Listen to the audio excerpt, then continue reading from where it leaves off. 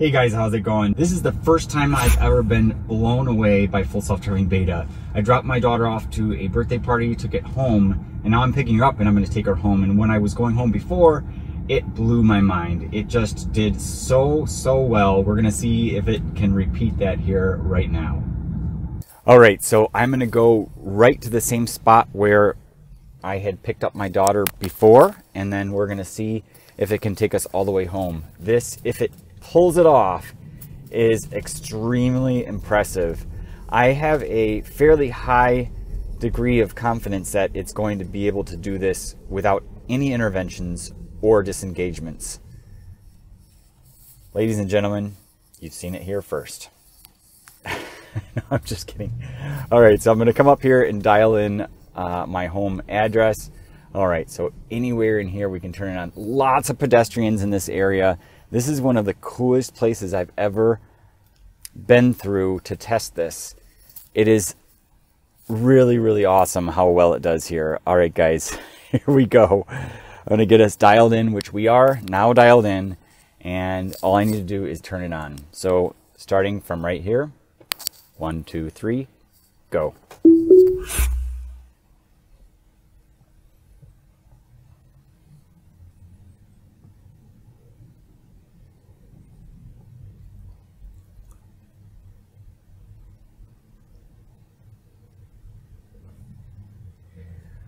All right, somebody getting in their car, going around that person, coming back into this lane. There's some people right there on the right, taking extra caution to go around them.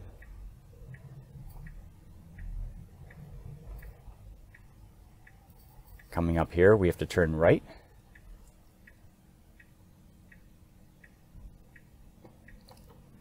All right, and there's a car to the left.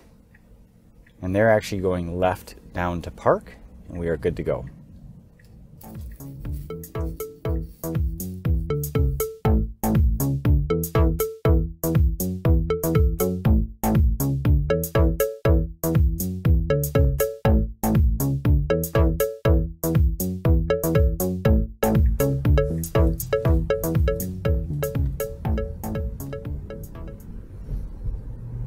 Very well done. It just cut across 2 lanes of traffic very appropriately.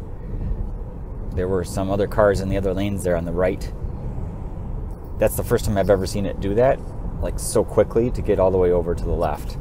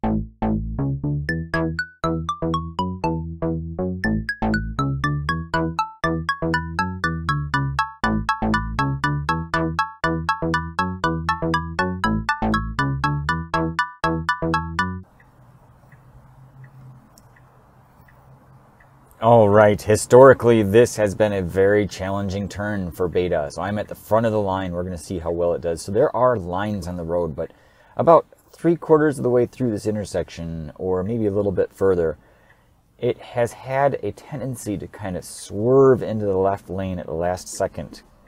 And once, I would say maybe twice, the car has actually, without a turn signal, cut into the other lane.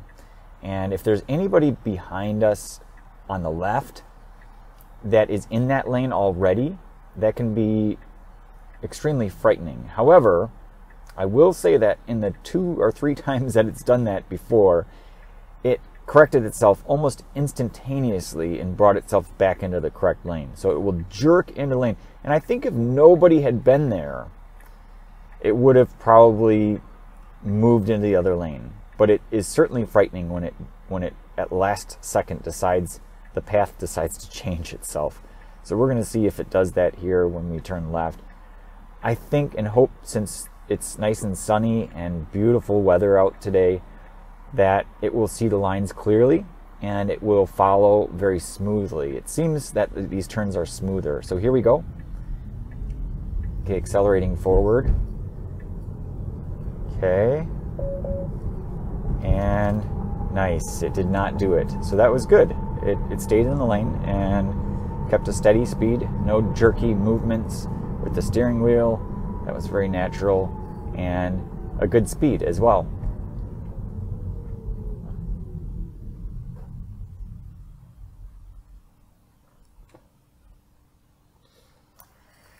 So I am at the front of the line once again, and there's a car to the right and there's a car to the left, and I'm going to have to get in the left lane. So if I let Beta do what it's going to do normally, it will probably let this yellow car on the left get ahead. But what I'm going to do here is something fun that I love to do with Beta, is intervene purposefully so that I can get ahead of the traffic. And this is something that only works obviously when you're at the front of the line. So the cool part is that even though Beta is enabled, when I go ahead and step on the accelerator when the light turns green, it will maintain its lane and it will also steer automatically. Now, I've never tried accelerating when I've had an instant left turn. I have, well, slightly, but not, I haven't stepped on it. So here we are. I'm going to go ahead and step on it and get ahead of all these people. So there we go. So now it puts me in a nice gap, and then automatically it's changing lanes to get into the lane that we need to turn left. So that's one thing I really love, is just kind of zooming ahead and letting Beta then manage the rest. Now I'm just going to go a little bit faster. Most people go over 5 miles per hour here.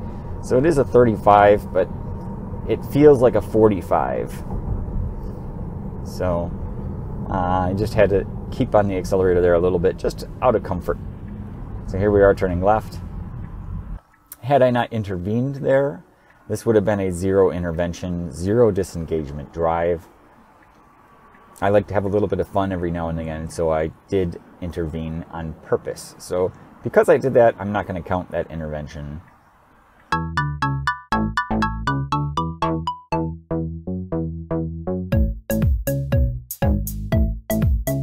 And so that concludes our drive here. Thanks a lot for watching, guys. We'll see you in the next one.